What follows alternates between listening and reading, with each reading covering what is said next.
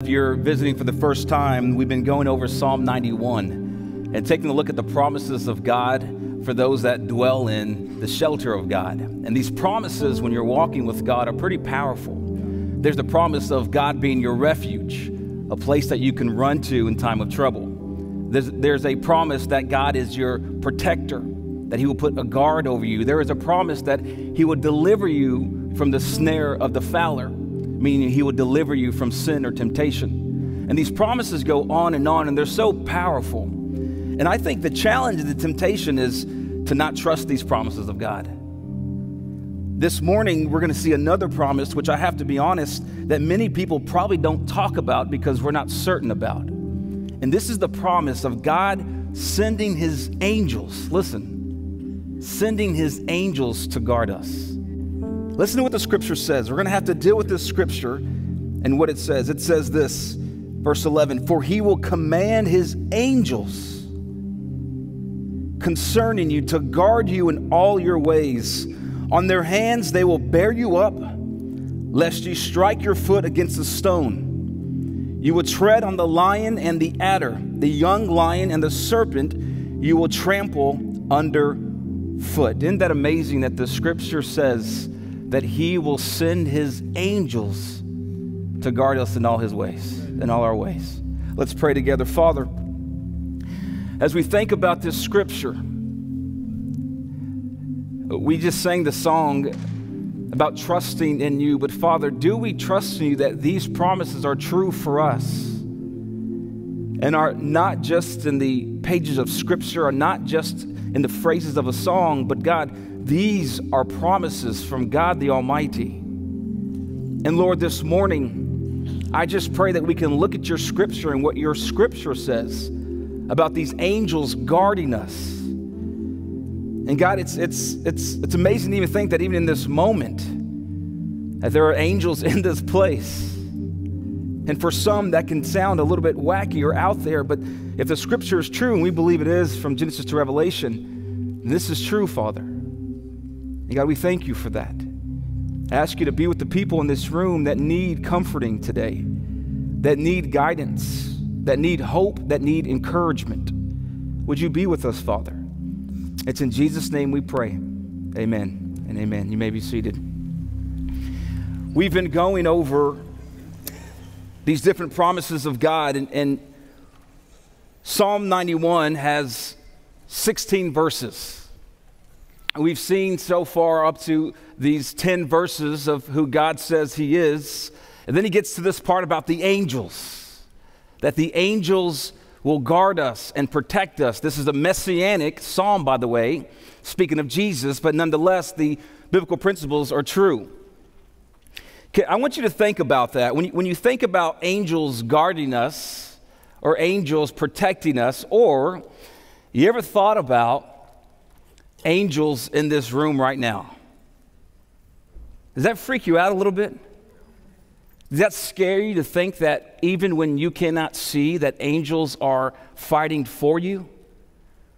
That even when your eyes are closed at night, that there are angels fighting against the evil forces of this darkness, that you cannot see that it's happening? I was about 23 years old. I was coming back from playing golf. And I'm horrible at golf. Should have never gone to play golf. But I was coming back from playing golf, and I was in Houston, Texas, where I'm from, and I was on the freeway. And I was in Houston, they do things bigger and faster. And we were going 75 on the freeway, which is the legal speed limit. Then all of a sudden, the freeway, there's construction happening. And so I slowed down for the construction. Well, a 15-passenger van going 75 didn't recognize that the cars were coming to a stop. So it hit me in the back, and I had a Jeep Cherokee, and it squished the back of the Jeep, smashed it all the way to the front of my seat, and shot my car forward. The next thing I know was somebody was pulling me out of the car. I was knocked out.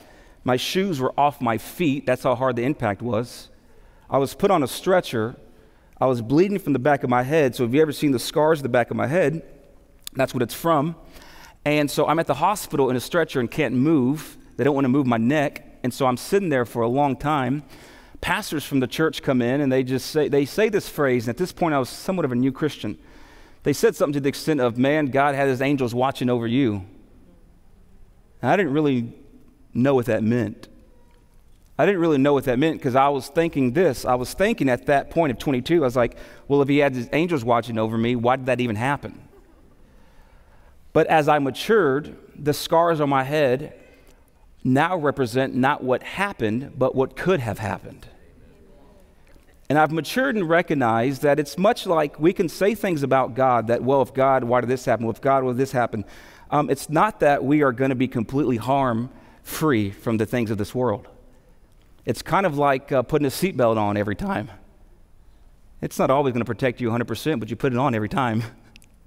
It's very similar to, I don't know how the angels come and how they protect us or when they do and when they don't, but nonetheless, that time I look at it as, man, was that an angelic moment for me? I was, several weeks ago, I had the honor of speaking at a first responder breakfast at GCU. And there were hundreds upon hundreds upon hundreds of first responders here. And I was looking at the first responders as I got up on stage. There were hundreds of them. And that phrase comes to mind when you think about a first responder, to serve and to protect.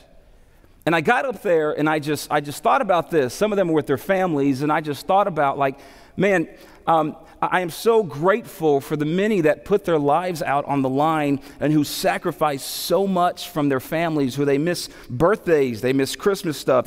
They have to be on all the time to serve and to protect so that we may have peace, so that when, and here's what I told them, so that when we sleep at night, we can have peace that somebody is protecting us. And in fact, we have several first responders at our church who are part of a small group, and I think several are right over here. I want to say thank you for your service. Thank you for your sacrifice. I know your family sacrificed a lot as well. But this is the role of the angels in Scripture. The role of the angels in Scripture is to serve and to protect. Scripture talks about angels over 300 times. From Genesis to Revelation, you may ask, what are the angels doing? From Genesis, you see them on behalf of God sending messages. You see them in Isaiah 6, they're praising and worshiping God. Daniel chapter 6, they close the mouth of the lion to protect God's people. In 2 Kings chapter 19, they carry out judgment on behalf of God. Luke chapter 2, they're there at the birth of Jesus. Matthew chapter 13 shows that they will be there at the final judgment. Matthew 28 shows that they're powerful enough to roll away the stone. In Revelation, the angel Michael fights off evil spirits and Satan. So you see from Genesis to Revelation that these angels are active, that there are things going on, although we cannot see. They are playing a role to serve and to protect. Over 300 times the Scripture talks about that. So let me ask you a question. When I talk about angels protecting us, what comes to mind to you? What comes to mind? When you hear that word angel, there's this misconception that's not true in Scripture. We often think that when our loved ones pass away, they become angels. However, that's nowhere to be found in Scripture. The closest thing you see in Scripture is that they say, Scripture says that they become like angels. But when people pass away, they don't get angel wings. So when you think about angels, we also don't have, you've heard people say, which is also false, that every person will have its own guardian angel. That is nowhere to be found in Scripture either. When you think of angels, when I think of angels, here's part we think about. Look at this first picture, right? So let me ask you this. Leave this picture here. Psalm 91 is also known as the soldier's psalm. I believe it's World War II, they would pray this psalm over and over and over for protection. Psalm 91, God protect us, God protect us. Send your angels to protect us, God. So let me ask you this. If you are in a situation where you desperately need spiritual warfare to be fought on your behalf, if you need, like, I need someone to go to battle for me. No, you know what? I got it. You stay there. I got this on my own.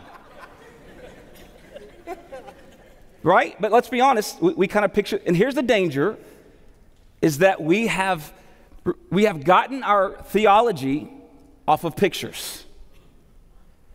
that we have gotten this doctrine who we believe God is and angels off of pictures. Man-made pictures that are meant to help us to have a comprehension, but that doesn't say, I got your back, I'm coming to battle. The next one, you might see this. You might see this one. You might say, okay, you know what? That's not what I pictured, Pastor. I pictured more of this, an adult angel coming to protect. Now, this one right here, you may say, you know what? I've just pictured this light. I really don't know that I pictured this brightness. What if I told you when God commands his angels to protect you, when God commands his angels to go to war for you and go to battle for you, that it may look a little more like this instead? See, I don't know what's happened with Christianity over time, but we've made God really soft. We forget he is this mighty, powerful God. Is he gentle? Yes, but he's bad. But that's my God. That's my God, right? And so we forget, though. It's like we have forgotten who our God is and how powerful he is and what he can do and what he is in charge over. And as Christians, we forget and we look at what's happening in the culture and we fold into fetal positions like, well, I just don't know how it's going to happen. But it's because he is God. And when he commands his angels.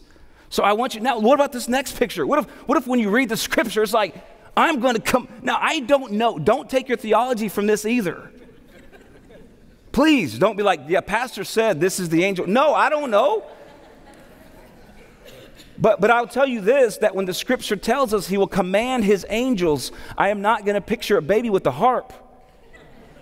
I'm just telling you, I am going to picture. You have to understand that in our culture today, in our world today, there are unseen demonic evil principalities in this world. Let me ask you something. How do demonic powers, and it's weird, I've been on this thing of recognizing the evilness more and more every day and how evilness begins to work because we can't turn a blind eye to that. You have to recognize that there's actual evil powers that are working against us. It's not coincidence that there's evilness. And the evilness has been working since Genesis. It just takes on different faces depending on the culture. And so when you look at this Psalm 91, now I'm going to read this and you're probably going to view it differently. Watch this. Psalm 91 says, for he will command. Watch this. This is a command from God Almighty. I want you to picture this like God is like a football coach almost. And I hate to bring him down to a football coach, but for the sake of comprehending, he's like he's bringing in the angels like a football coach. And he's not one of these football coaches that he's like, hey guys, I just want you to be nice, but go. No, I picture like God saying, hey, come here. There are evil forces. And here's what you have to know too. The way demonic forces work is that Satan, Lucifer, took a third of the angels with him, is what Scripture tells us. And I'm not a math teacher, but that means that we have the advantage for having 2/3 of the angels, right? And so we make it out as if Satan he's way beyond us, but no, he only has 1/3 of the angels, which means they are demonic unseen spirits that work. The way the demonic unseen spirits work, they work through people and through things. So you have to understand that the demonic spirit is looking for a vehicle to drive, and it drives the vehicle that has no spiritual driver. So if the Holy Spirit is not governing your soul and you have not surrendered your life to Christ, you are a candidate for a demonic spirit to reside in you. That's Bible teaching. You have to know that. And so therefore you wonder how does such evilness happen in the world? How does such demonic stuff happen in the world today? And you ask these questions and you see the faces on the people on the news, but a demonic spirit has influenced them. You have to understand that there is this, what else has the mentality to murder? Well, a demonic spirit does. And so this is what is going on. So there's a third of the angels that work for Satan in this demonic realm that have influence over our culture. So now I want you to picture that they're over there causing mayhem. They are causing murder. They are causing all kinds of stuff in our culture. So God brings his angels in and says, listen, here is the plan. I am commanding you, which means the angel has to do it when God commands. Over 300 times in Scripture we see this. God commands. So you look now, the angels coming together, not the one with the heart, picture the other one, saying, tell me where to go, tell me what to do, God. So this is what he commands them to do. So number one, if you're taking notes, what do the angels do? They serve God. Over 300 times when they're speaking on behalf of God, when they are praising God, when they are shutting the mouth of lions in Daniel 6 for God, they are serving God. They do what God tells them to do. But you have to understand something. I don't know how God exactly works in all this, to be honest with you, but here is the promise. The promise is all throughout Psalm 91. Because you have made the Lord your dwelling place, you can take this as a promise. So if you are here today and you are serving God and you're seeking him and you're hungry for him, you can have confidence that God is looking over you.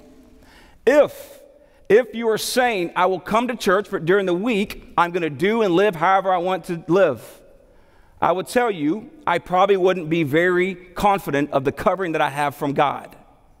So it is important that you don't live the way you want to live Monday through Saturday, come to church on Sunday and expect covering, and wonder why life is hell Monday through Saturday. It's amazing how we get ourselves into our own situations, we face natural consequences, and we blame it on God. And so what I'm telling you is, it's a safer place to make the Lord your dwelling place because of this.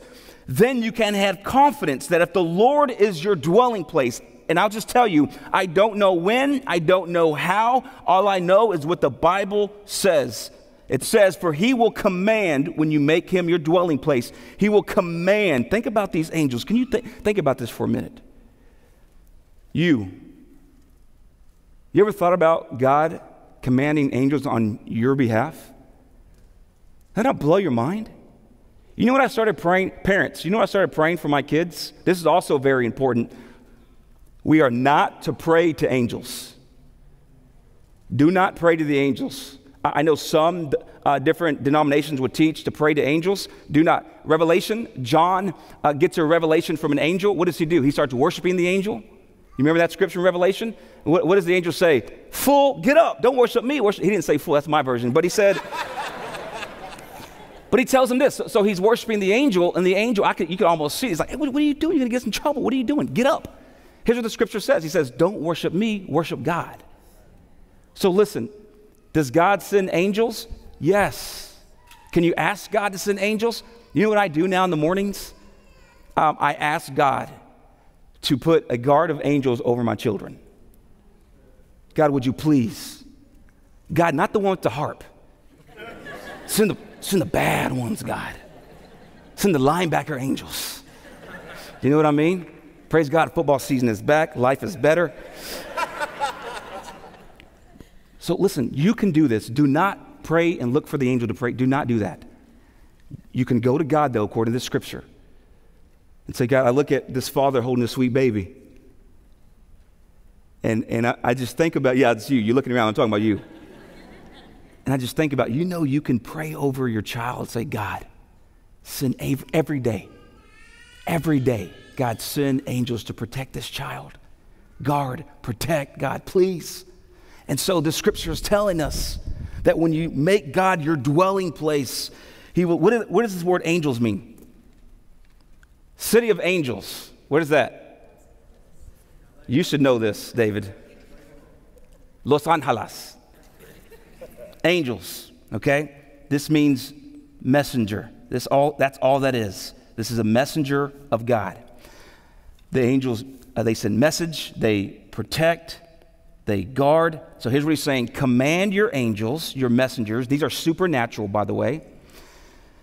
Command your angels concerning you to guard. What does this word guard means? It just means to protect, to watch over, even to go ahead. In the Hebrew, it is shamar.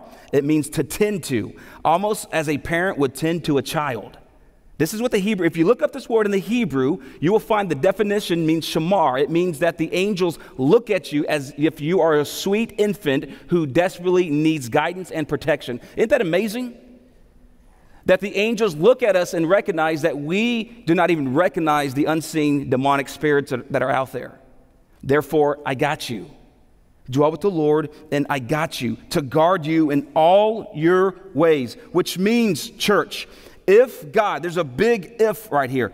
If God is your dwelling place, as we have seen all throughout Scripture, then the Scripture says we can have confidence. Again, you're going to see this, why it's a messianic psalm speaking to Jesus, but we can claim the same thing. We can have confidence that he can command his angels to guard us, protect us, to treat us as if we are infants because we need his help. You in all of your ways, not just some of your ways, all of your ways. All of your ways. Then watch this. So you see here the angels, they serve. And what is guard? They protect. They serve and they protect. Who commands them? God. They have taken an oath before God that they will serve and protect. Serve God, protect people who are dwelling in God. Then watch this. Verse 12, what he says about these angels, on their hands. Now listen to this. In Scripture, when you see this word hand in the Old Testament, when you see the word hand, I think about the mighty hand of God. What does hand represent? Power. Hand represents power. When you see this word hand in the Old Testament, in the Hebrew, it represents power and strength, the mighty hand of God. So this is what he's saying, that they will use, the angel will use its strength on their hands. So the angel comes with power. Now, this is why I gave you that visual. The angel comes with power to bear you up. What does this mean? When you can't keep going, the angel will help you keep going. It means that they will minister to you. Isn't that amazing? That God will send his angels to protect you and to minister to you. Watch this. So that, you know how, don't raise your hand, but has anybody ever seen an angel? Can I share with you one time that I saw an angel? You're going to think, can I share with you just one time? It was during a moment where I was in a deep, dark season of my life. I was questioning God's presence. I was questioning even the reality of God. What are you going to do in my life? And I was just seeking him, God, seeking, desperate, broken, lonely. And then she walked in, and she's now my wife. I've seen an angel. I've seen an angel one time. Some of you single guys need to take notes right now, okay? Hey, look, I've personally never seen an angel. However, there are stories upon stories upon stories about missionaries. It's amazing how God is God and needs no permission to be God. Amen. And if God wants to reveal himself in a dream, he can do it. If God wants to reveal himself through an angel, he can do it. Anytime you're wondering if it's God, you have to be sure it matches up to the character of God and the Word of God. And so, are these real? Are angels real? Yes. The Scripture also tells us that we may have entertained angels and we may not have known it. Do you know that there are times, I'm not kidding, there are times where I've been somewhere and this has happened, and someone has asked me for money. And there's sometimes, if I have cash, I'll give. There's sometimes I won't. You probably do the same thing. You got to feel that discernment from the Spirit. And I know some people are like, we don't know what people are going to do with the money. I'm worried about my obedience to God more than what they're going to do with the money. And so one particular time, someone asked for money, and I was like, oh, no, and I kept walking. And the Scripture came to mind. I'm not kidding. The Scripture came to mind. And it's like the Spirit was saying, what if that was an angel you're supposed to entertain and you just said, no, thank you? So I said, okay, hey, come here real quick. I did. And I'm not saying to look at every person as their potential angel. I am saying that you have to walk and dwell so closely with God that you can discern what's from God and what's not from God. And how God will work with these angels, I don't know. I don't know. But is it going to stop me from praying, asking God to send these angels concerning? No, please, God. Protect me on the way to work. God, please protect me. And so then, watch this. It gets good because these angels just are not there whenever you are doing 100%. So then they come. But it says this, lest you strike your foot against a stone. Some scholars would say that this is when temptation comes in and you want to sin. You ever been there where temptation comes in, you want to sin? Now you're quiet, huh? Yeah, the answer is, look at your neighbor and say, yes, you want to sin. I'm just joking. Don't do that. That's your wife. Don't do it. But look, so here's what it says. When we are watch this. This is amazing, and you're going to question it, so I'm going to back it up. Will God send the angels when there is temptation in your life? You ever thought about that? When there is temptation, will God send the angels to help you? I'm glad you asked the question. Matthew chapter 4 is known as the temptation of Jesus Christ. Watch this. Where Satan tempts Jesus, and he tempts him with the same stuff that he tempts us with.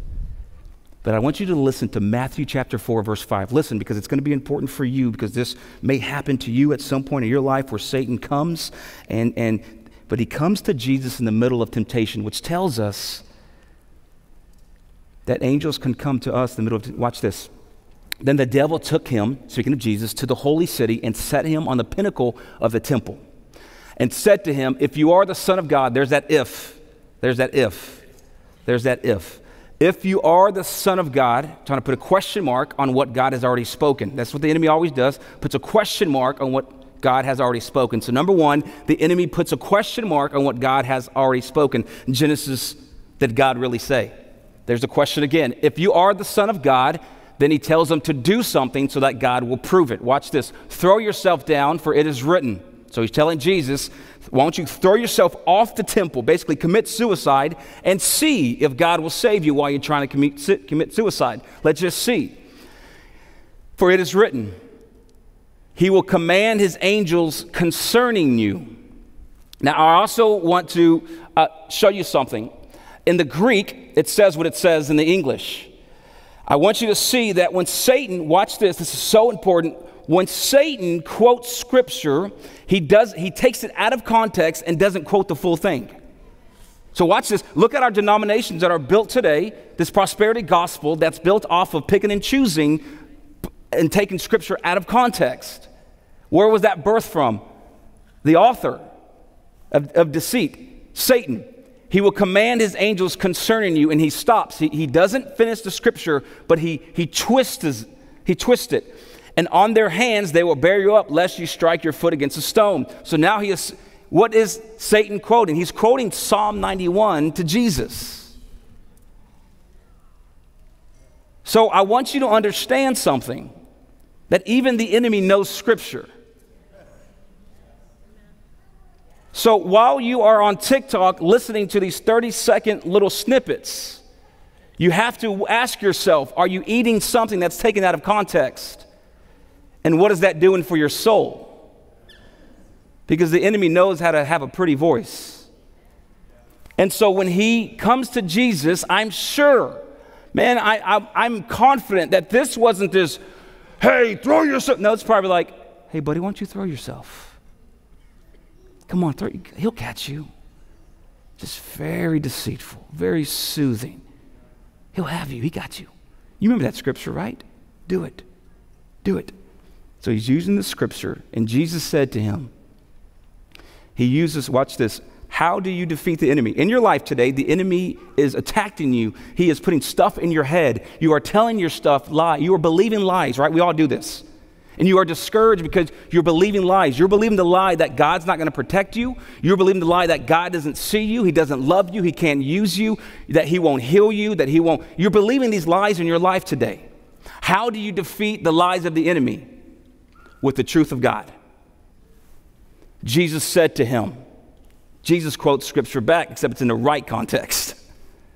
Again, it is written, you shall not put the Lord your God to the test. What happens? Watch this. Is Jesus being tempted? Is Jesus being tempted? Yes. This whole chapter is called the temptation of Jesus. Jesus fights against the temptation. He doesn't fall. And look at what happens, because he is in the wilderness, which means in his humanity, he is tired. In Jesus' humanity, he is tired. If you have been in a spiritual wilderness, you are tired. And you are more apt to sin, right? You are more apt to sin when you are tired and you are tired of waiting on God. The enemy comes in to make you sin. But if you keep pressing through, look at verse 11. Then, one of the sweetest words, get this on a coffee cup and take it to work. And every time your boss comes to your office and walks out, take a drink. Then, I'm joking. I'm joking. Watch, this is good stuff. I'm joking, but watch, this is good stuff. We can take so much from this. Listen, this is good stuff. So here's what I'm talking about. So you are pursuing God. Yes, just because you're pursuing God, it doesn't mean you won't have temptation. And it doesn't mean you won't even fall into temptation sometimes. But you're pursuing God. You're saying, God, I want you. I need you. I need to hear you. God, guard me, protect me. God, provide for me. God, and you're pursuing God, and you're tired and you're weary. And look what the scripture says, that he kept fighting. Then the devil left him. And behold, angels came and were ministering to Jesus. So what does this mean? That in the middle of our temptations, when you are exhausted, when you are crawling, when you are barely making it, that you can call out to God. You can call out to God concerning his angels, and they can. Part of their role is to minister to the people of God. Psalm 91, verse 12, they will bear you up lest you strike your foot against a stone. Then he closes with this. And I'm going to ask the band to come up as I close. And I want you to listen to this closing verse. Verse 11, he says, look, when you are dwelling with God, he will command this charge, this bold, this strong, these angels to come and fight on your behalf, to do work on your behalf that you will never even know they're doing. I cannot wait to get to heaven. I can almost guarantee you that there will be work that the angels have done on our behalf as Christians that you never even knew they did. Do you know that? There will be things that you didn't even know they did for you, because God commanded them to do it for you. And the way you can be confident of that is to dwell in the arms of the Lord. That's where the protection and the safety and the commanding is coming from. So listen to this. Here is the reward. 11, he commands the angels. Verse 12, they lift us up and minister. Verse 13, because they minister, this is speaking of Jesus, as some would say messianic, but it's true for us. He says, you will tread on the lion. Who is seen as the lion in New Testament? The enemy is like a lion on the prowl, seeing who he can devour, right? So this is the enemy. So he is saying you will tread, which means victory. What? This is good. Please don't stop listening. This is good for your life. If you want victory, dwell in God. He can command his angels to give you strength. Then he will give you victory to tread on the lion, the enemy, and the adder. This is considered to be evilness that you cannot see, the unseen, the young lion, and the serpent. Who is seen as the serpent? Good job, class. Satan. Watch this. You will trample underfoot. Who did this? Jesus at the cross. So what you see, number one, Jesus withstanding temptation, defeated Satan on the cross. We can all celebrate because we know how this ends. Number two, because the Bible is still true today, and anytime you see a character of God, it doesn't change. The promises of God do not change. And if you leave it in its context, you can pull it out and say, what does this mean for us? So what this means for us today is that when you are dwelling, if you are dwelling in God, and that you are living with God, you are pursuing God, you are trying your best. You will not be perfect, so let me free you up, but you are trying your best. You can have confidence that there is refuge, there is covering, and that God will command these mighty warrior of angels to guard you, to protect you, serve and protect in all your ways. On their hands, they will bear you up, they will minister to you. So here is the great news, and I'm closing. When I spoke to the first responders there were probably over 1,000. And I said this, I shared my gratitude. I said, I'm so grateful for your sacrifice. I'm so grateful that you took this oath to serve and protect. And then I said this because I mean it. I have taught my kids when they see those that have served our country or any first responders, I've taught them to go up to them and shake their hand and look them in the eyes and say, thank you for your service. And because I think there are things that are unseen that we don't always see, or things that we don't always know that happens. And so here's what I said to the hundreds of persons. I said, hey, I want to personally thank you. Because I have 4 kids. And I know that at night when my eyes are closed, your eyes are open. And here's the truth with this scripture. That when you dwell in the Lord, you can have confidence. When you dwell in the Lord, if you dwell in the Lord, you can have confidence that He will have and send His angels to serve and protect. So that when your eyes are closed, the eyes of the angels are open. And there are ways that they are protecting us that we will never know. What if they're here now? Is that weird for some of you? So this morning, what is the challenge for you? Man, dwell close to God so you can have confidence that He is guarding, He is commanding on your behalf. If there's any sin in your life that you're wrestling with, that you're dabbling in, man, it's hard to feel like there's protection over that sin, right? That's why there's no peace for you. So confess. He loves you. Listen, you have to know that He knows everything about you. He's not surprised by what you're dealing with. He's not surprised by the sin. He's not surprised by any of it. He loves you. And He sent His Son for you, who defeated temptation, who died on the cross, and who trampled the serpent forever, so that in Jesus Christ we will have victory forever. Forever. You think of that song, Victory is Mine. Victory is mine. Victory is mine. I told Satan to get thee behind, 'cause victory today is mine. Where's David at? You know what I'm saying? You can have victory. Father, we thank you for your truth in Scripture, that victory is ours. Victory is ours. God, I pray that whatever the enemy is doing in the lives of these people, we even pray this morning because your Scripture says it. Over 300 times angels minister, they serve, they protect, they come on your behalf. God, we won't pray to them, but we'll pray to you, asking you, even on the way out of this place, would you command your angels to guard your people? But the key is your people. Those that have placed their faith in Jesus Christ can have confidence in the command. Those that have placed their faith in Jesus Christ can have confidence in the command. So, Father, give us that confidence. Help us to break off the sin in our lives that's not pleasing to you. Help us to seek you and to serve you. It's in Jesus' name we pray. Amen and amen. Hey, church, love y'all. We'll see you next week. God bless.